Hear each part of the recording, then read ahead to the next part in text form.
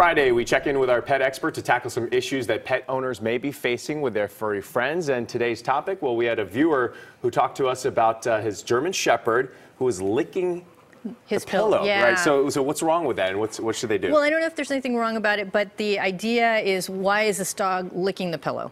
And so one of the things we want to rule out right away is there any sort of medical issues underlying that? For example, does the dog have an ear infection, and maybe the yeast from the ear infection is on the pillow and it tastes good to the dog? Or maybe he has dental disease and bacteria is making the pillow smell good. But you want to rule out the medical problems first, and once you know that all the medical problems have been taken care of, then we can look at behavioral.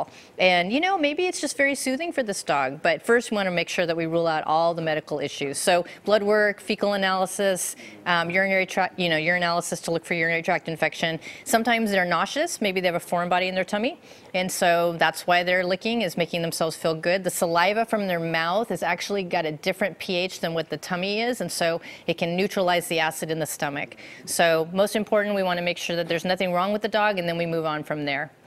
And so my recommendation is work it up medically completely and then go from there.